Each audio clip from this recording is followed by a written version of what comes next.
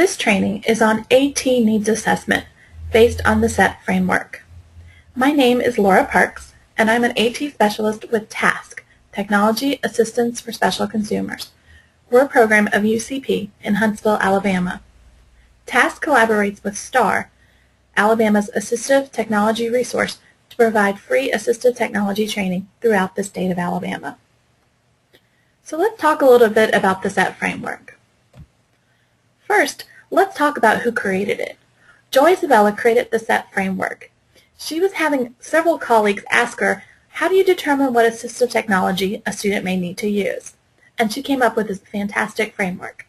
Her website, joyisabella.com, is full of additional resources and helpful forms.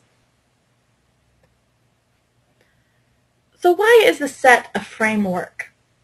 It's a framework because it's a structure. It provides support and stability to the whole assistive technology assessment process. In order for the framework to work, it has to be built on a good foundation. When I think about what is a good foundation for assistive technology, it's good teaching practices. It's a universal design. It's a teacher who wants to see her students succeed. It's also a framework because it's a teamwork. Have you ever seen a barn raised by just one person? No. It's so much easier to build a barn, build a house, when there's a team working together to get it framed. So it's really crucial and important that a team works with the SETT framework. Also, the framework looks different for each student. It's not a uniform, one-size-fits-all process. When you think about a framing of a house, the frame isn't the end product, nor is the SETT framework intended to be a start-to-finish project that you're done with. It's meant to be an ongoing thing, and the product is actually that implementation of the assistive technology. A huge part of the SETT framework is the reframing. Once you've gone through the framework process, you have to reanalyze and think about, what did we do? How can we do things differently? Why is it or isn't it not working? So reframing is an important part of the SETT framework. So let's begin talking about each component of the SETT framework. The S in SETT stands for student. So when you're looking at the student, you may want to think about what are their physical characteristics? What is their age? What is their health? What are their motor abilities? Do they have optimal seating and positioning? Maybe they're in a walker. Maybe they use a wheelchair. Maybe sometimes they're in a beanbag or a desk. It's important to talk about all their physical needs and positioning. The physical could also include the student's diagnosis, and if they're receiving occupational or physical therapy services. Another thing to consider about the student is their sensory needs. Are there any vision or hearing concerns? Do they wear glasses? Do they have hearing aids? Are they sensitive to touch? Do they have sensory needs that maybe have to be met through physical activities such as jumping on a trampoline or a beanbag? It's important, too, to talk about if the occupational therapist or other therapists provide sensory support for the student. When you're thinking about the students, you can't forget the academic performance. Simple things such as what is their grade level? Do they participate in regular education? How much special education support are they receiving? What are some of the accommodations that they currently are receiving that helps them access their curriculum? Any data from standardized assessments is very helpful within examining the academic performance. If you know their current level of current reading grade level or math performance, that can help with understanding the academic performance of the student. When you're looking at the students, you also have to examine the cognitive abilities. A student with an intellectual disability may be on a different academic track, and therefore that needs to be examined when you're looking at the framework. Communication is a big consideration when you're thinking about the student and the SETT framework. Does the student have good verbal communication skills? Can they carry on a conversation? Are they fluent with their speech? Are they using an AAC device? It's important to describe what AAC device are they using and what does it look like as far as how many options or how many choices. The intelligibility of the communication, if it's verbal, should be considered. If the student is receiving speech-language therapy services, you would want to document it here in the communication section. Another thing to consider is the social competence of a student. What are the adaptive behaviors that they use? Do they have the ability to interact with others? Do they have friends? Do they have a hard time understanding parallel play or cooperative play? Behavior is something to be considered about the student because you want to know if the behavior interferes with their learning. Now, sometimes behavior, of course, is because of their lack of ability to communicate or their lack of ability to be academically successful. But within this framework, we're going to consider it kind of a separate thing. Do they use supports for their behavior, such as schedules or transitioning? Is there a behavior plan in place? Social stories, video modeling. All that's important to understand the behavior of the student. Recreation and leisure are important for the student, maybe not so much important for the teacher, but it's what do the student like to do for fun? Do they enjoy video games? Do they enjoy playing outside? Do they enjoy sports and recreations? Are they members of certain academic clubs? You know, maybe they're on the basketball team at the school. And finally, something to consider is the vocational performance. What is the student's job preferences or possible interests for future employments? Do they have good work skills? These various components all looking at the student and really helping understand a full, well-rounded picture of what the student looks like. Sometimes when you're evaluating a student, you may not use all of the categories. For example, if I was evaluating a student who's in first grade with the SETT framework, I may not include vocational performance, because first grade is a little bit young to be thinking about your first job. Now, if the student was in 11th grade, that's a completely different student. Remember, this is a framework. It's flexible. You don't have to use every single characteristic. Now that we've looked at the student, let's look at the E of SETT, which stands for the environment. So when we think about the environment, we might have already addressed it when we've talked about the student, but that's okay. It just helps reinforce what we've examined about the student. Is the student in a regular education classroom? Are they in a special education classroom? Do they have to change at classes? That's a big deal for somebody with mobility impairments if they have to change classes, or even a student with organization and they have to go from one class to the next and get their books out of the locker. What is their home environment like? If they have to complete homework, it's necessary to consider what tools do they have access to at home in order to complete and access their curriculum at home. Employment is an important environment to consider for older students, whether they're working inside or outside, even with communication devices or using an iPad. Sometimes it's hard to use them when you're outside, but so that's something to consider. What is the student going to use if their employment requires them to be outside? The big question about environment is there something in the environment that prevents the students from being successful that can or cannot be changed?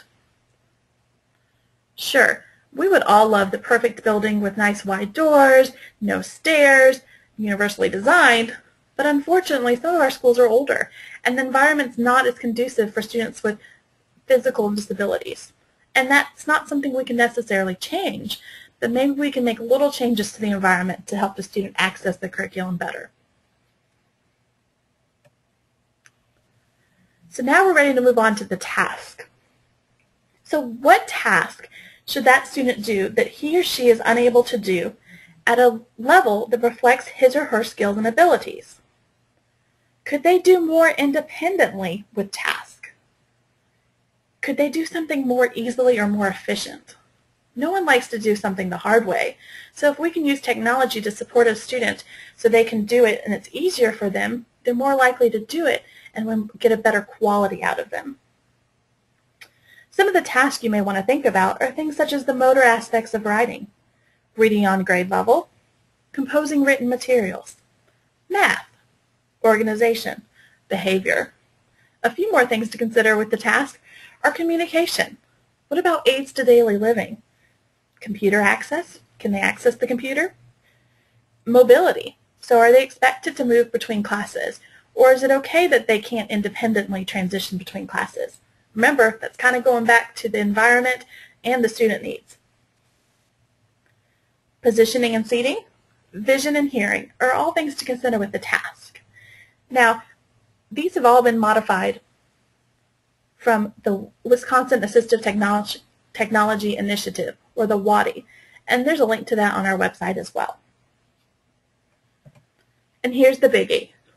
Only until you've looked at the student, the environment, and the task can you look at the tools. So what tools may assist the student in being able to complete the task? So when we're thinking about the tools, we need to consider what are the crucial features of that tool. Always describe the function. Never describe or just name the tool. For example, I once read an IEP where the student was documented to use a red switch to access the computer. When I visited the classroom, the student was using a green switch. Yes, he was able to use it, and yes, he was able to access the curriculum via the computer, but the problem was it wasn't the original red switch that was specified in the IEP. The IEP should have read, the student will use a capability switch to access the computer, activating it with his hand. Part of the tools is also discussing when and how the student will use the tool. Let's say a student has some writing concerns and they have difficulty completing handwritten assignments. So that was the task. Maybe the environment is a general education classroom. Well, one of the tools may be a personal word processor. Well, is that student going to use the personal word processor for all of their tasks? Or are they only going to use it for tasks requiring 2 or greater sentences? The student probably doesn't need to use that personal word processor for every single test where it's multiple choice or just fill in the blank. So we're going to describe when and how that student will use the tool. It's really easy to get a tool and then not know how to use it. Training is essential, and you should talk about that within the SETT framework, is what training is needed for the tool. The student needs training most importantly, but also any individuals that need to support him with using that tool. So if a paraprofessional is in charge of downloading the printed materials once the student has completed, the paraprofessional needs to know how to do it. The same thing with the parents. They may need to be trained on how to use the tool. We've just kind of briefly mentioned about the training and the support staff. The support staff needs to know what is their role with the tools. For some students that are very independent, they don't need that support staff helping them with their tool, but that needs to be defined that the student can independently use the tool. When you think about the tools, you need to consider what is already available in the environment. If there's computers, then it may not be necessary for the student to have a word processor. Maybe the school is high-tech and they're using iPads. Well, a word processor can type written assignments, but if the student can type written assignments on an iPad, there's really not a need for the personal word processor tool. What tools has the student already tried? So if the student has already used a personal word processor, but it didn't meet their needs, why not? Was they not trained on it properly? Did they not have enough time for implementation? Was there not a clear description of how that tool was to be implemented or the function of it? So if the student has tried things, document it. So that helps determine maybe better what tools might be more appropriate and more effective for accessing the curriculum. Now, it's really easy in the schools, when you have limited funding, to think about the tools, to go to a closet and say, I have these tools, how can this help the students? It's okay once you already know the student, the environment, the task, and you have an understanding of what type of tool you need to go to the closet and look to see what the school has. We're not required by law to provide the best, modern, most up-to-date tool, but the tool does need to be the function. So if a student needed a personal word processor with a spell checker, and you go to the AT closet and all you have is a personal word processor but no spell checking on it, that tool does not meet the student's needs, therefore it's not appropriate. I love free tools. They are my absolute favorites. Free tools are perfectly acceptable when helping a student access the curriculum. Free tools can also be really good starting points to determine, hey, is this the exact type of tool the student needs? Maybe the free tool doesn't have a certain feature, but the student doesn't need that feature. Or if you implement the free tool and notice that the student is struggling, it's time to reset again and look again about, maybe this tool isn't meeting this task that the student's trying to do, and it's not the function, and it's time to consider maybe a more expensive program or tool. And tools, it's hard sometimes because you may not have access to the tool that you need. Don't worry. There are lending libraries throughout the states. Tasc provides some lending library equipment and at no charge for families and professionals to borrow to try before they buy. Many vendors will also provide tools at no cost to a school because they want to make sure that tool is the right fit. There's nothing worse than using a tool and it just not being the right tool. And then that frustrates the staff and the professionals, and worst of all, it frustrates the individual. Using the wrong tool can really make that individual feel like they can't do it, even when they're given the tool. And they kind of give up. And I've seen this happen, and I've been guilty of matching a tool with a student that wasn't quite the right fit. And really, it kind of breaks your heart to see a student struggle like that. So it's really important to be open with the student and say, listen, we're going to try this tool. We borrowed it, and it's okay if it doesn't work, because guess what? There's something else we can try. And finally, the biggest question we get from school systems is, how are we going to fund this tool? Remember, lots of tools are free, so that does take off some of the burden. But sometimes there are specific tools that do have to be purchased. These tools may be able to be funded through medical insurance, especially if it's a communication device or a mobility device. If a student is old enough and the tool helps them with becoming employed, vocational rehabilitation may be able to help. Many organizations offer grants to families in order to get a tool for a student that needs them at home so they can use it at home. But really, it is the school's responsibility for a student to be able to access the curriculum. Once you've completed the SETT framework and you've examined the student, the environment, and the task, if a tool is required in order for that student to access the curriculum, it is the school's responsibility to make it accessible for the student. And this now completes the SETT framework training.